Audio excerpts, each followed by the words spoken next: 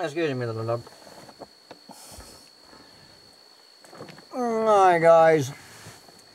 You know, if it was like 3 degrees cooler, it would be a spectacularly gorgeous, over-the-top, beautiful late summer day here in the collapse of everything on the planet here at Bugs in a Jar Farm, where we have somehow stumbled into Friday. It is Friday, September 8th, 2023, and I have a bunch of vacation tourists coming in, not by boat, but by gas-sucking car. And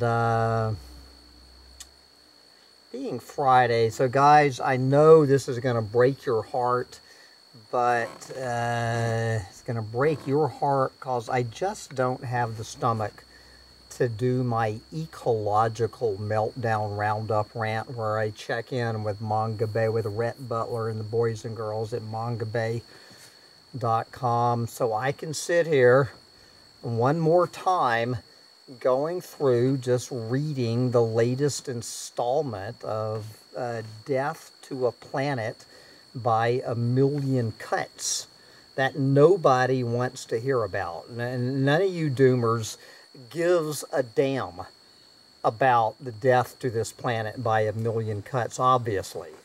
Nobody wants to hear Rhett Butler droning on and on about how many ways the planet is collapsing this week.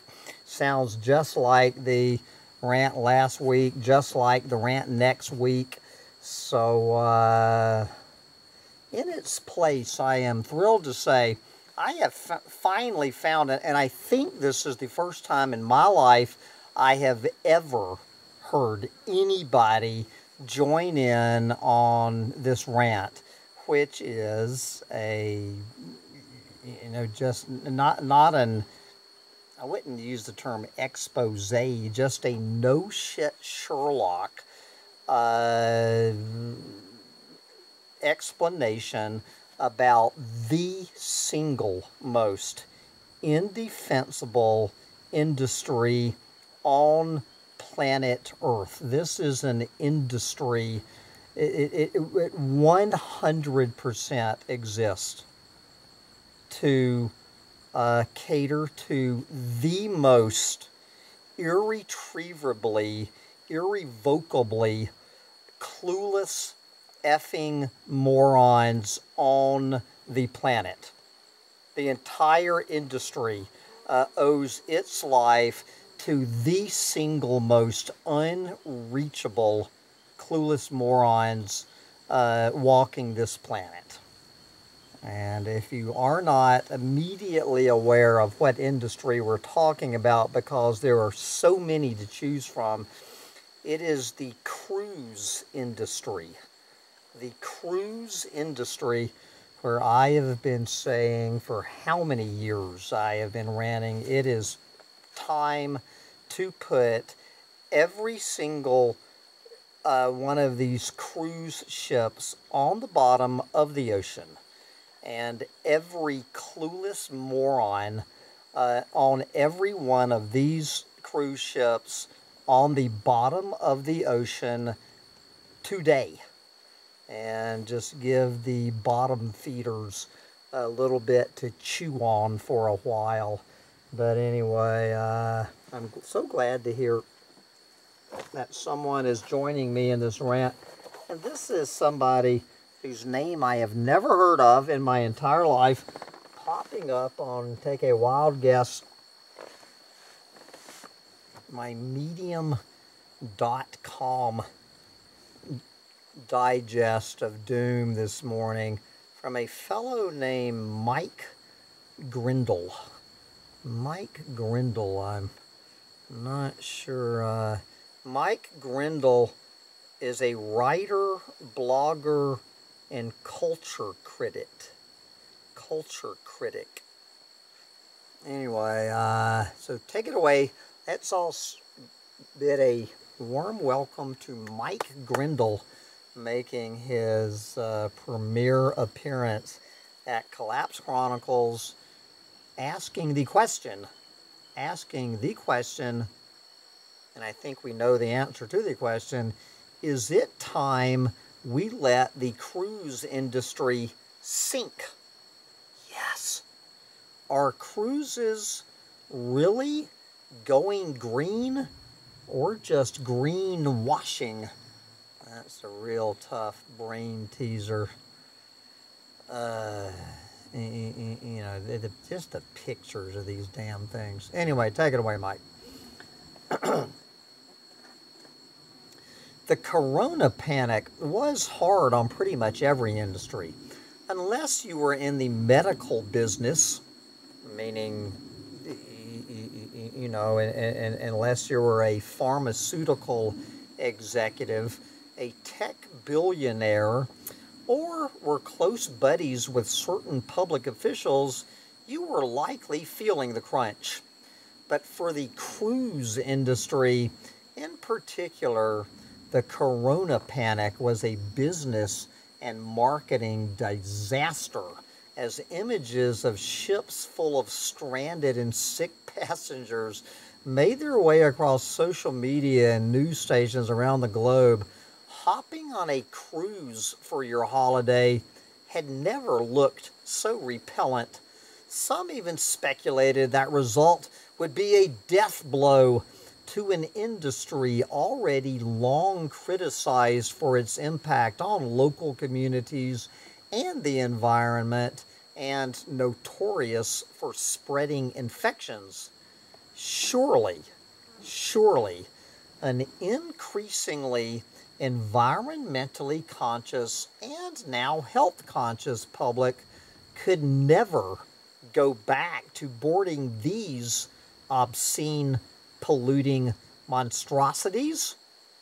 However, not only have the passengers returned, they have done so in force, and cruising is once again one of the highest growing tourist industries, with the Cruise Lines International Association, CLIA, predicting that the industry will grow to 12% above pre-pandemic levels by 2026, assuming humans are not extinct.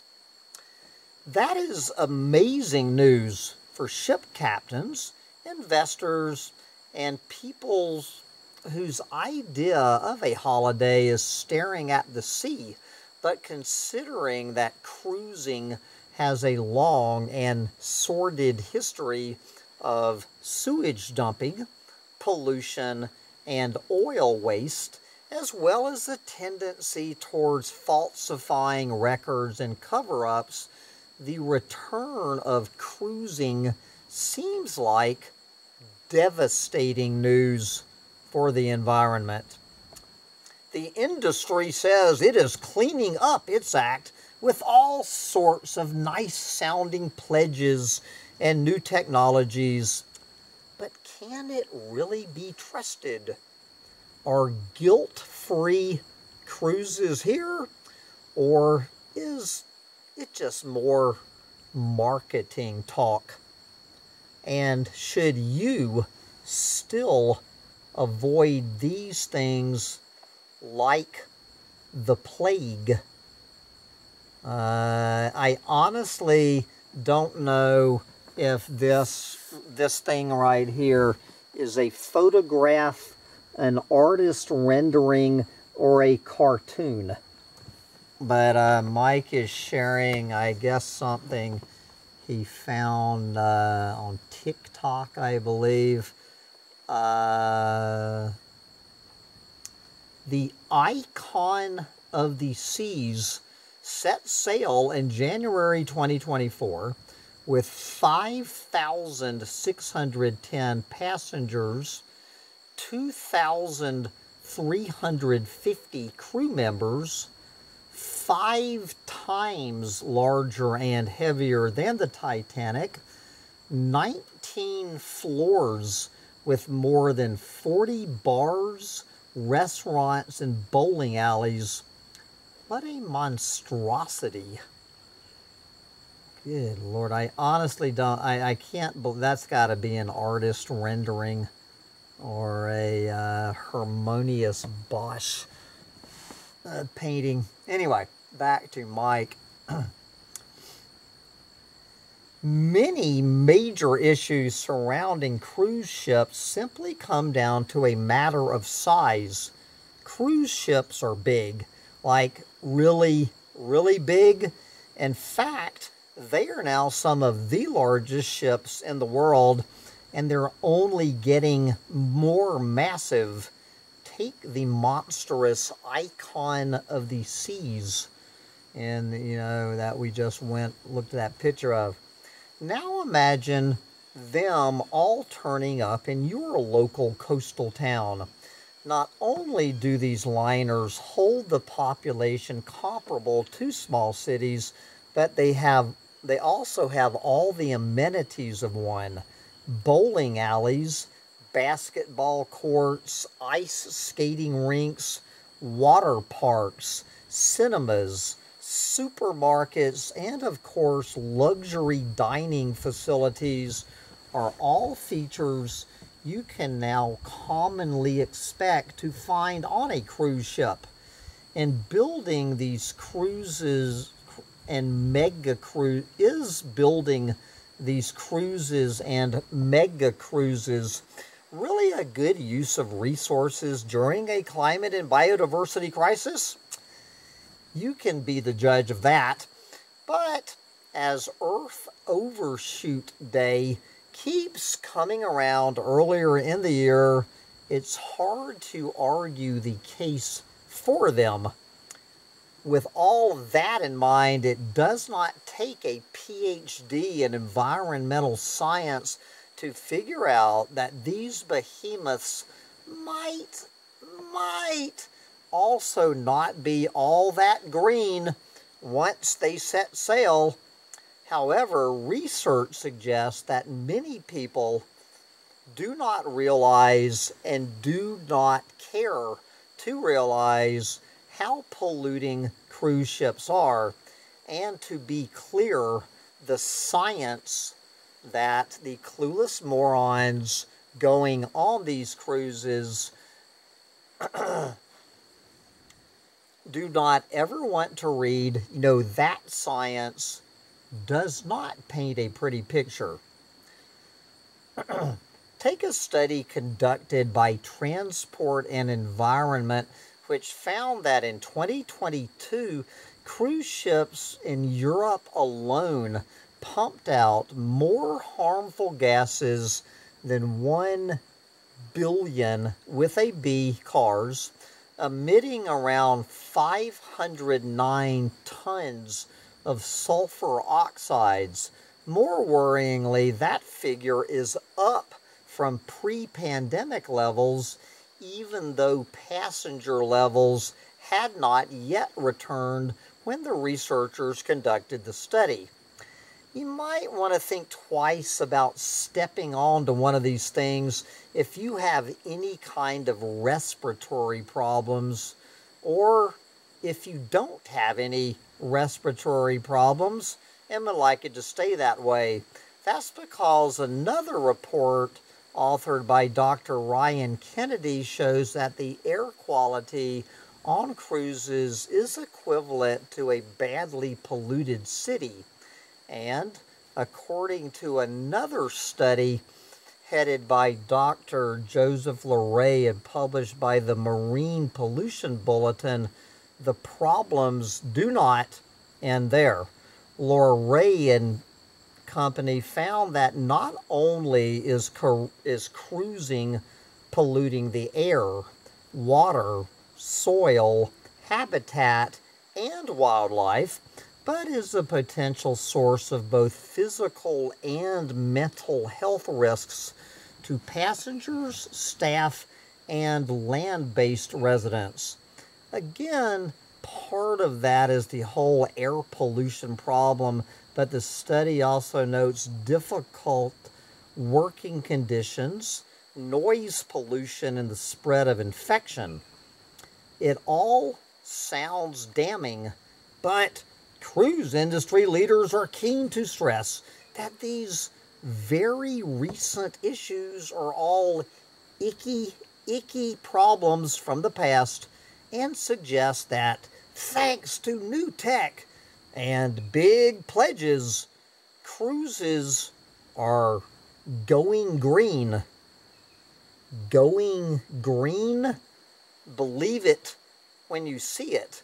In response to recent reports on the cruise industry's environmental impact, Andy Harmer, don't you love this guy's name, the managing director of CLIA UK and Ireland, this planet eater's name is Andy Harmer, told The Independent that the cruise industry, according to Mr. Harmer, is, quote, strongly committed to continually improving its sustainability efforts. You know, that kind of reminds me, what is the sum of 0 plus 0? If you have 0 sustainability efforts and you double them, you still have 0 sustainability.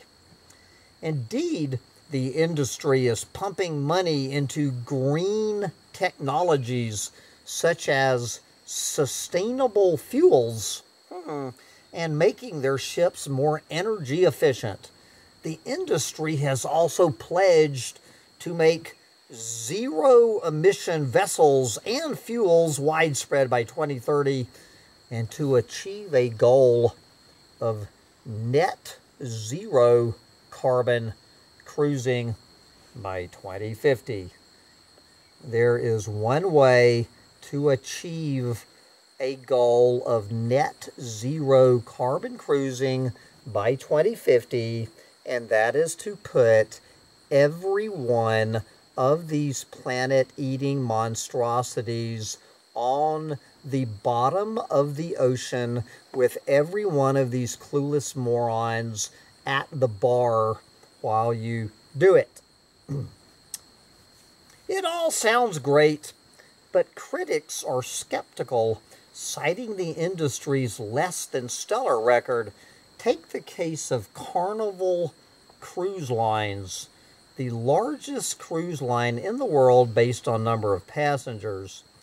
Over the last decade alone, this one cruise line has been caught illegally dumping oil into the ocean from its Princess cruise ships and lying about the scheme, according to court filings. Illegally dumping thousands of gallons of gray water into Glacier Bay National Park in Alaska. Falsifying maintenance records that fell under environmental compliance plans.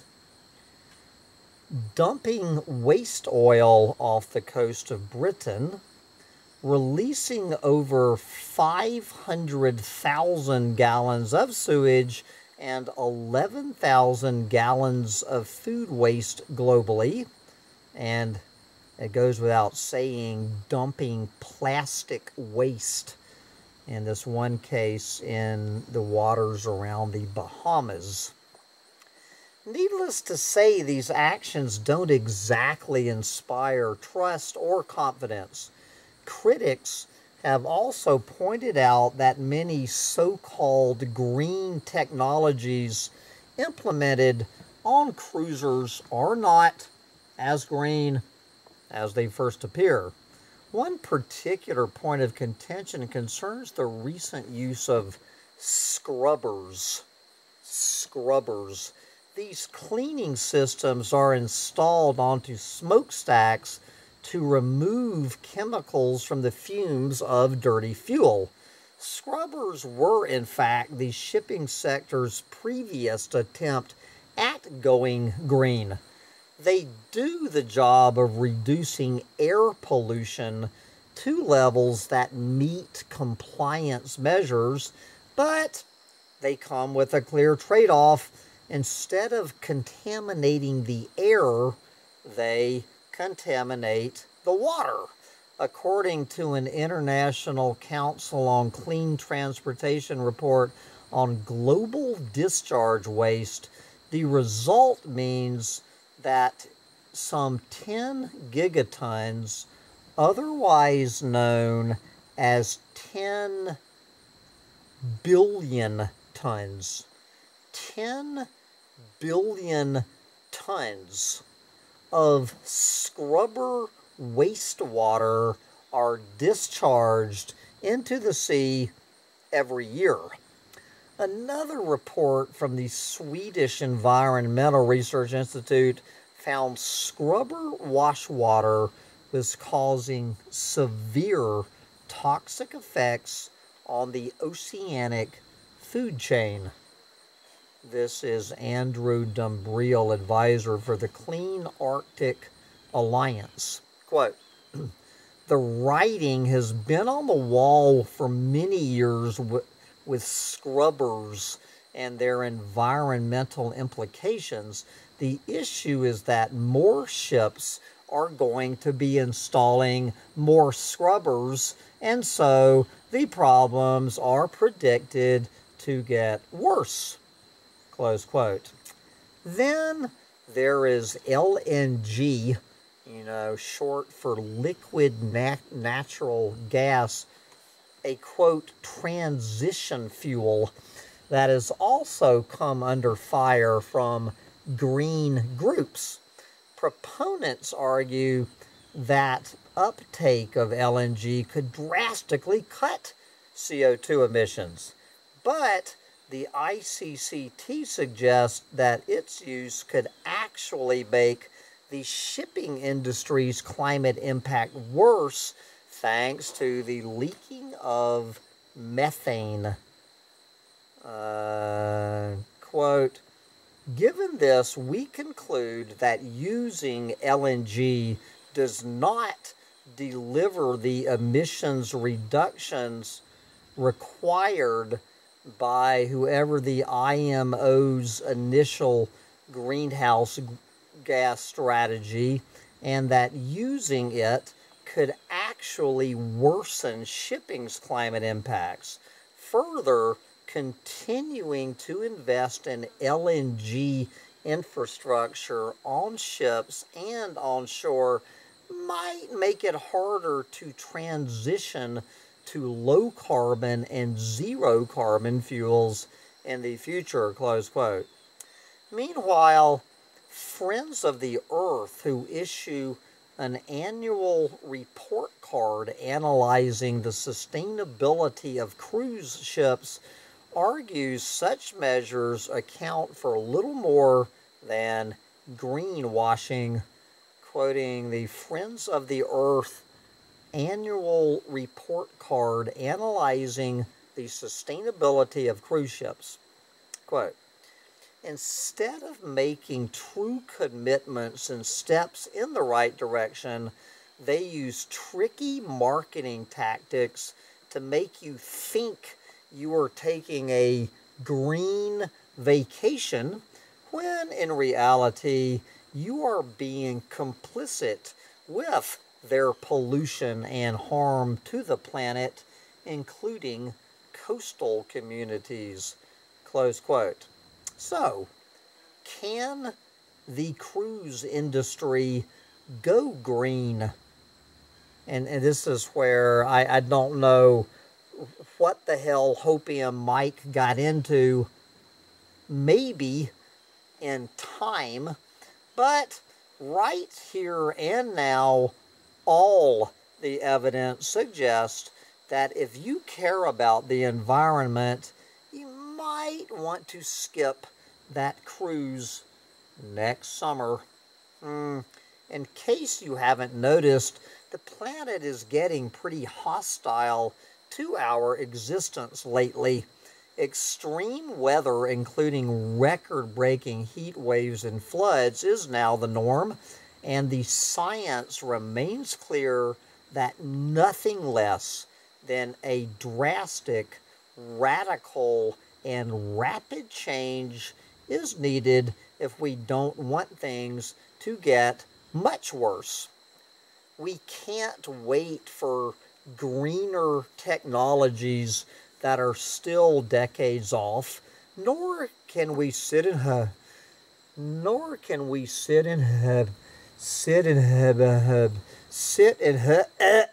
hope.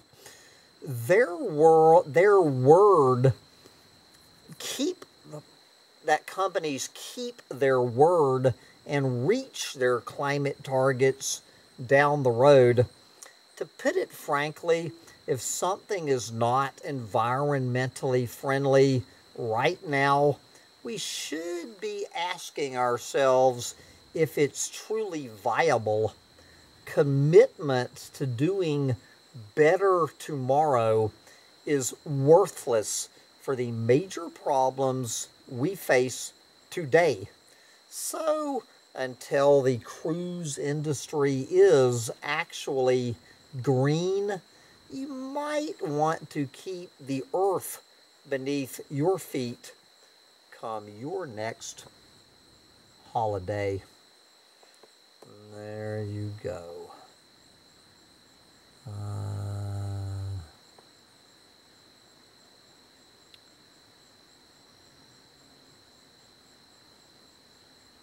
And it's nice to see that some people with brains are leaving comments.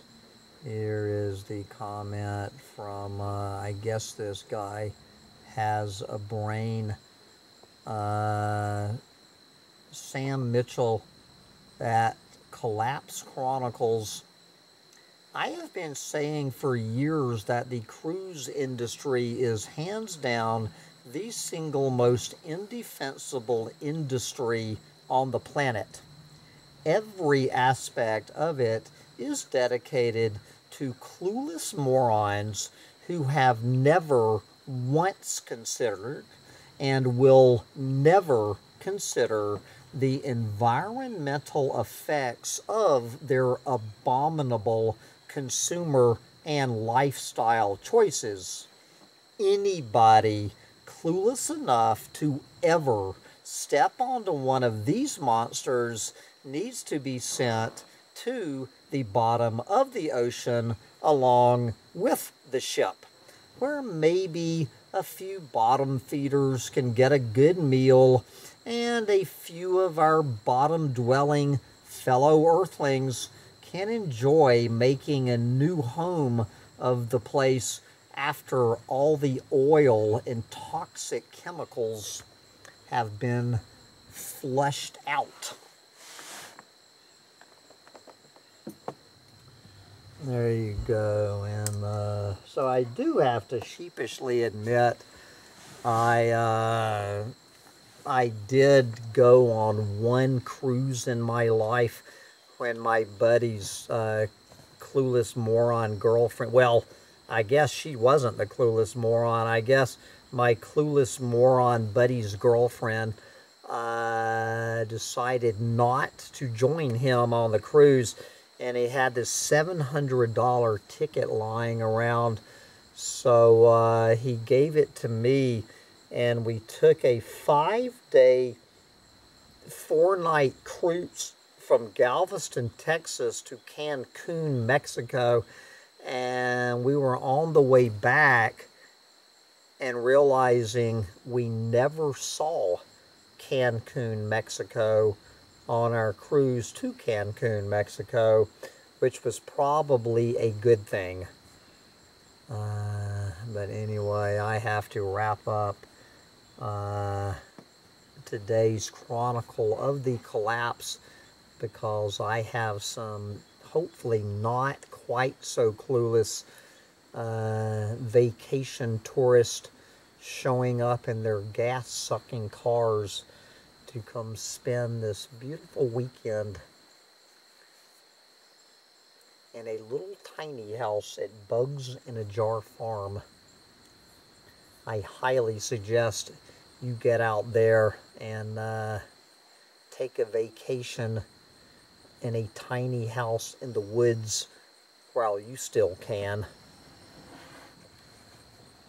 And we all know why. Bye, guys.